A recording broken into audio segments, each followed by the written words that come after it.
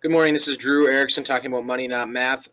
Today I'm highlighting an article from Forbes.com titled Congress Set to Pass Secure Act at Last Minute, Impacting Retirement Planning and Increasing Taxes by Jamie Hopkins, who's a contributor for retirement plan on the Director of Retirement Research at Carson Wealth. So I just want to highlight a couple things before I keep going, and I'm going to re-say the title. Are part of the title, impacting retirement planning and increasing taxes. So just keep that in mind as I'm discussing and highlighting portions of this article. I'm not going to read the whole thing because that would take a long time. But the first part that I want to highlight is they said he says that the most important, so there's going to be, at the end, there's going to be 8 points that he highlights that I'm going to talk about. I'll read and then just kind of give my reaction to him. But before I get into that, the main point of this whole article, and he says the most important provision of the Secure Act is the removal of stretch RMD. RMD stands for Required Minimum Distribution Provisions, is a tax revenue generator for the government, not for anyone else, meaning a tax hike on many Americans. This goes into effect January 1st, 2020, assuming President Trump signs the bill into law, which seems all but a foregone conclusion. The removal of the required minimum distribution provisions for stretch IRAs for many beneficiaries will cause chaos for certain types of trusts written prior to this bill. Trusts written as so-called pass-through trusts could have to be reformed to match up with the current Secure Act language. If not, existing trust language could restrict access to funds to heirs of trusts listed as the beneficiaries of IRAs and cause massive tax bills down the line. Massive tax bills down the line. Instead of being able to stretch RMDs out over the life of a beneficiary, many will have to take all of RMDs of a retirement account by the end of year 10 after an account owner passes away. This can push higher RMDs into the prime working years and highest tax years of a beneficiary. So before I move on, I just want to highlight a couple things. When Congress passes things like this, they call it the Secure Act, and I didn't read the whole what it stands for. Setting every community up for Retirement Enhancement Act. So they're saying they're doing it to help people retire and make it easier for people to retire, but really what they're doing is creating another opportunity to generate more taxes. And as far as I read in here, they aren't at any point taking those extra taxes they generate and distributing them to other people. So really, they're just generating more taxes and then changing some rules around other retirement options. So we'll go into those 8 points now and respond to them. Point number 1, increase small employer access to retirement plans. So Title I, Section 101 of the bill makes some significant changes to a variety of retirement rules. It expands the ability to run multiple employer plans and make the process easier overall. It essentially allows small employers to come together to set up and offer 401k plans with less fiduciary liability concern and less cost than exists today. The goal here is to try to expand small employers' capability to offer some form of retirement savings to employees.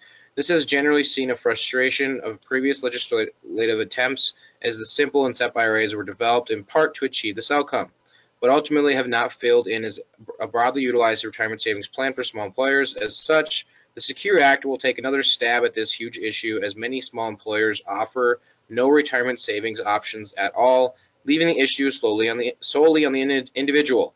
That last sentence is so accurate, guys, or people, whoever's willing to watch this. The Secure Act will take another stab at this huge issue, as many small employers offer no retirement savings options at all, leaving the issue solely to the individual. At the end of the day, it is 100% up to us to plan for our retirement. It's not the government's responsibility. It's not your employer's responsibility. It's ours, right? So if you have group retirement plans, that's awesome, but keep in mind, it's not actually a plan. It's a tool. Just like a driver, if you're playing golf, is one of the clubs, but it's not the whole plan, right? So we have to understand, how does your group plan work with your outside planning, and how is it all going to work together? So that's just, I'm really passionate about that idea, because I think too many people show up to work, know they have their group retirement options, and they're like, oh, I'm good to go, I have a plan. But we have to ask ourselves, do we truly understand how that one works? Do we understand how much we're contributing and where those contributions are going, how much they're hopefully going to grow, what they need to grow to fund the retirement that we need once we get there, and how are they going to be taxed once we get to retirement, right? So these are just all these things that just because you're in an option, it doesn't mean you actually have a plan. So I highly recommend building a plan with someone that you trust. Number 2, increase annuity options inside retirement plans. Section 204 seeks to update the safe harbor provision for plan sponsors to select annuity providers in order to offer in-plan annuities inside of a 401k. Today, many 401ks stay away from annuities, in part because of concerns about liability and picking an annuity provider for the plan. The new rules would essentially ease this liability concern to some degree, potentially opening up the path for more annuities to be offered inside of retirement plans. Now, this is a decent option, or it's a decent addition. I think time will tell on how helpful this actually is. For those that don't know, annuities can be built in many different ways, but oftentimes the purpose of putting money in an annuity is to guarantee lifetime income. So guarantee that you can't outlive your money. However, the money you put in an annuity more often than not won't grow as fast as money that you have invested directly in the market. So you're trading off high risk for guaranteed reward, essentially. Or high risk, high reward, you're trading that for guaranteed income for life, depending on how the annuities are built. Number 3, increase required minimum distribution ages. So I'm not going to read the whole thing. Essentially, today, if you invest in a traditional 401k, IRA, or etc., you have from the ages 59.5 to 70.5, you have complete control over what you do with your money. At 70.5, required minimum distributions, RMDs, start, and that's when the government uses a formula to tell you how much of your money you have to take out at minimum. They're pushing that back to 72.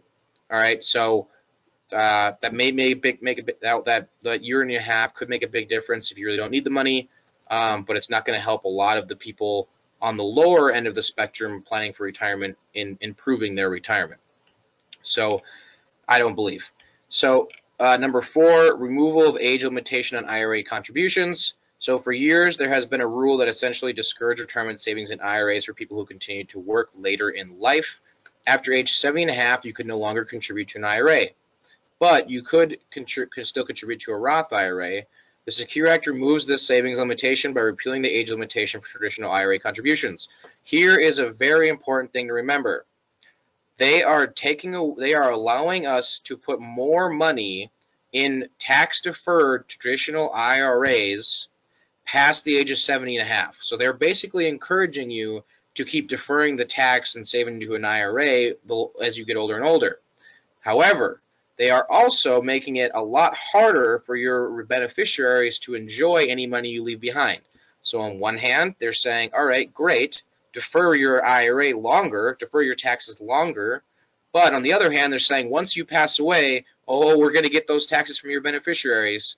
So just make sure you're very aware of the repercussions of the decisions we make and deferring taxes to a later date, especially if it's your intention to leave money to your beneficiaries. So tax credit for automatic enrollment. They're essentially offering a $500 tax credit to small business employers that offer group plans or group options. I don't think they should be called plans per my previous vent. Number 6, penalty-free distributions for birth of a child or adoption. So they're adding a rule that within 1 year of adopting a child or having a child, you can distribute $5,000 from an IRA or 401k with no 10% tax penalty. Number 7, lifetime income disclosure for defined contribution plans. They are going to require that once every 12 months, your group retirement option or company sends you a projection of how much it's going to pay, that money will pay you in retirement. However, they even admit they have no idea how they're going to calculate that. So that's kind of I don't know how much merit that really has, considering I don't know what variables they're going to use yet. So a lot of that has to come down to safe withdrawal rules and things like that. Number 8, removal of stretch inherited IRA provisions. I already covered this, but I think it's important enough to read again, because this goes back to number 4, where they allow you to defer your taxes longer and put more money in tax deferred IRAs, and then they removed the stretch inherited IRA. So I'm not going to read the whole thing, but essentially, like I said, they make it so that if you pass away and leave an IRA to a beneficiary, they have a longer extended period of time to distribute that money so they can avoid taxes and having a bunch of lump sum taxes. Because imagine if you pass on $5 million, your beneficiaries don't want to pull all that out really quickly because then their income tax is going to skyrocket.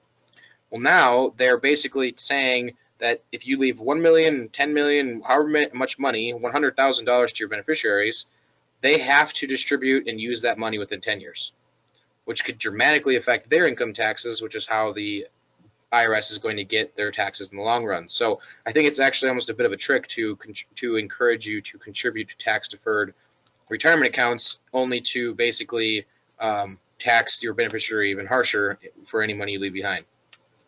So please let me know if today, that's the end of today's conversation. Interesting changes coming. Hopefully this video brings you value and helps you better prepare for the changes in your retirement going forward. Please give me, let me know what you think by leaving a comment or reaching out to me. If you like the video or the podcast, please like it, or even better yet, share it with a friend. And I hope you have a great rest of your day. Thanks. Bye.